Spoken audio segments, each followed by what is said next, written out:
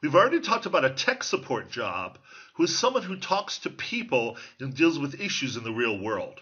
Now we're going to talk about a Sys Admin job, sometimes also called SysOp. This is a person who doesn't deal with people. He deals with computers and back-end issues, backups, and making sure the servers are set up correctly, and all the things you don't see that are hidden from you. This is what a sysadmin or sysop does. There's lots of work to do. Once they learn the tasks, they're very repetitive. They have to be done over and over again. And this kind of person is typically wears a pager and is on call 24/7, is constantly there to make sure the servers are kept up, to make sure the infrastructure is in place. So that's what we call a sysadmin job.